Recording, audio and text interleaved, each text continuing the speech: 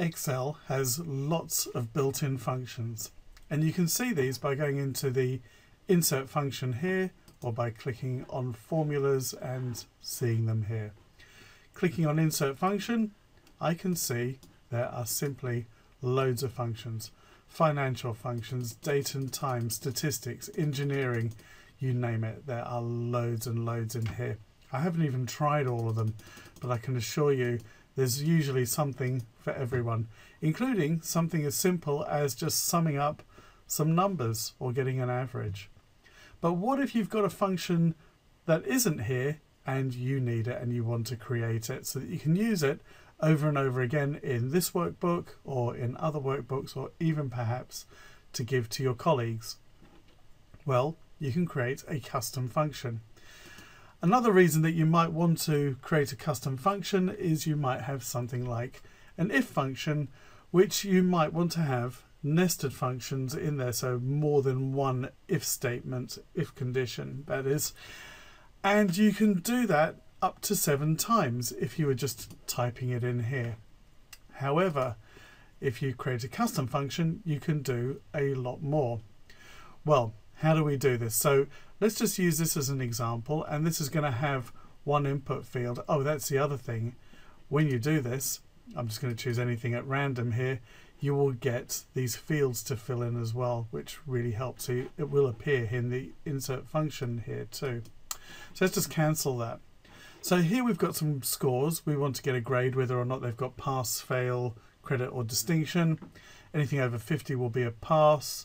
Anything over 70 distinction, credit over 60, and anything under 50 is a fail. And we're going to use an if statement within a function to actually create that. So what we're going to do is we're going to go over to our developer tab here, go into Visual Basic. Now what you need is another module. So I'm just going to right click here. I'm going to choose Insert, Module, and here is my module. It's just come up in here.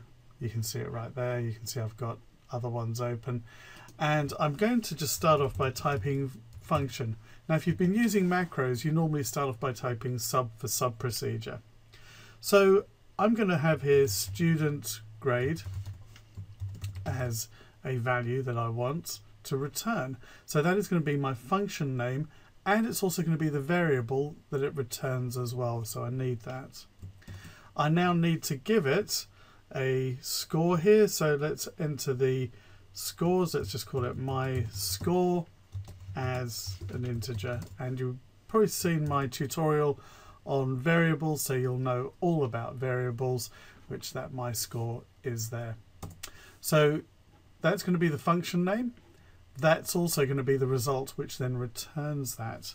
So to do this, we just need an if statement here. So basically, if my score is greater than or equal, let's get that right, my score is greater than or equal to 70, then the student grade, which is the same name as over here, and you can see that I don't need to do any of the capitalizing, because if I actually type it correctly, it will automatically do that for me, is equal to a distinction.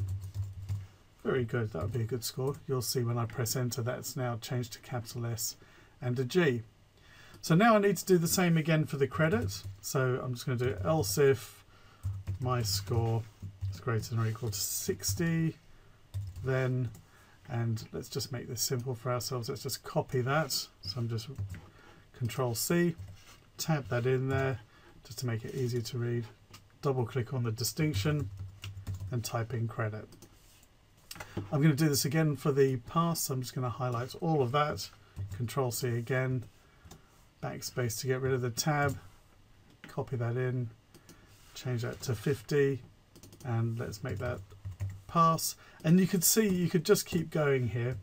So let's do the else, and the student's grade is a fail if they didn't. So, and then I just need my end if. There we go. I'm just going to save this spreadsheet. Now you do have to remember to save it as a macro enabled spreadsheet. So I'm just going to hit that. I'm just going to call this one here function. Helps if I spell it all correctly. Function. Don't forget to change this drop down here. You'll see it ends in XLSM, M for macro. Hit save. Now, let's just return here to my Microsoft Excel spreadsheet by clicking here. And if I go to Insert Function, click here, I now have one that says User Defined. And it's got one there called Student Grade. So let's just click on OK. Lo and behold, it wants me to enter in my function argument here. Just click there, and you know what? Just like any other function, it's showing me the result right here. So I'm going to click on OK. I could just drag this down, which I'm going to do. I could go all the way. I'm just going to leave the bottom one for a moment. And there you go. That's done that function there. Very neat, isn't it? So this is for just one argument. I could also type it in, and you'll see, just like any other function, if I start typing, it fills it all in for me. So there you go. That's how you can create a one argument custom function. I've got another tutorial to show you how to create a two function and more. So stick around for those. They should be coming out very soon if they're not there already.